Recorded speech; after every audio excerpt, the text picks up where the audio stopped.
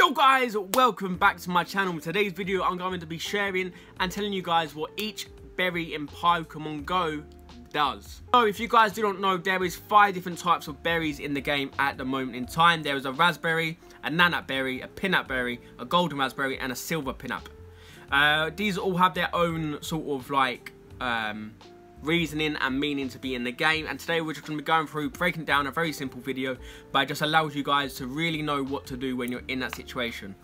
So guys, to start off with the raspberry. So the raspberry in Pokemon Go is just like a purple berry. There will be a picture of the berry on screen, and what this does is it increases your chance of catching the Pokemon by 1.5 times. So this is a very good thing to do if there's a Pokemon out there which you really want to catch. For example, a Dino, they're quite rare, a Noibat, or anything which is rare or you need for your Pokedex. A normal raspberry is the best way to go forward.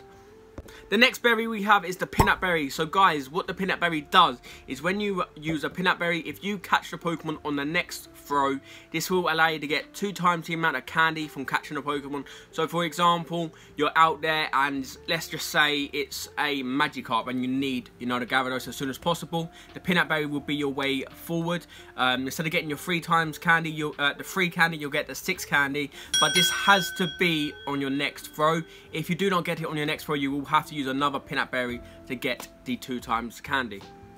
The nanap berry is what we have next, and what the nanap berry does is pretty straightforward. So you know how sometimes you are trying to catch a Pokemon and it's moving around the screen from left to right, or it's like a Ghastly and it moves up and down like a Magnemite.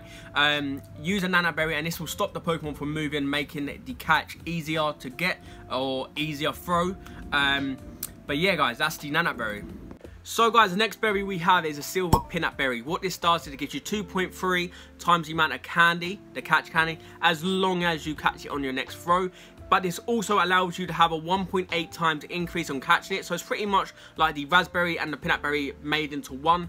So this is very good for them harder to catch Pokemon. So if you guys don't know, if you catch a 2nd stage or 3rd stage Pokemon, you will get bonus candy. I think it's like 10 candy for the final evolution. So for example, if you was to catch a Charizard, you will get 10 candy. Use a silver pinap berry, you will get 20 candy, and it will allow you to get the catch a lot easier. So yeah guys, that's a silver pinap.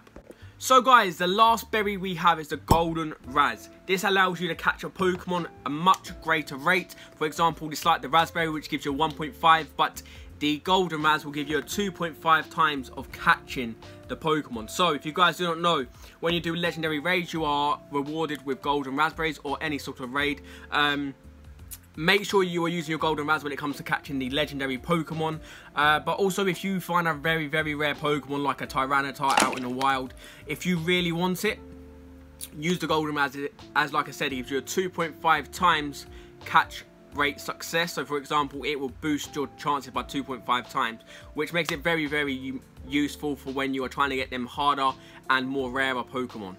So guys, this is just a very simple video. It's just giving you guys a bit more detail on how the berries are and what their rates are and what they do within the game. I do know that Pokemon Go give you a brief description of what the berries do, but this is a more in-depth look. For example, I'm telling you what how the raspberry helps, like a 1.5 times, how the golden raz helps, like a 2.5 times, how the silver pinap works is just a 1.8 times of a more of a successful rate. So you guys know when you're in them situations with the rare or legendary Pokemon, what your best odds are. A last thing I'm going to say is if you manage to get a shiny legendary Pokemon from a raid, this is a guaranteed catch. So in my opinion, I use a pinap or a silver pinap in these situations to make myself get that bonus candy. But guys, thank you for watching. I hope you have a good day, and without further ado, stay shiny hunting. Peace.